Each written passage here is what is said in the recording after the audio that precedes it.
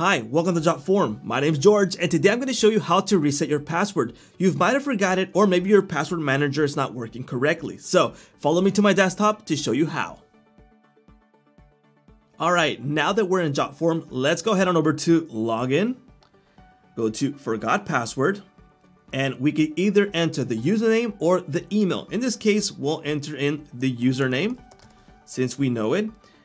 And we've just received the email for the password reset. Let's head on over to our email. Alright, we just received the email to reset our password. We could either click on the reset password button or the link that's below it. So let's click on the button right here.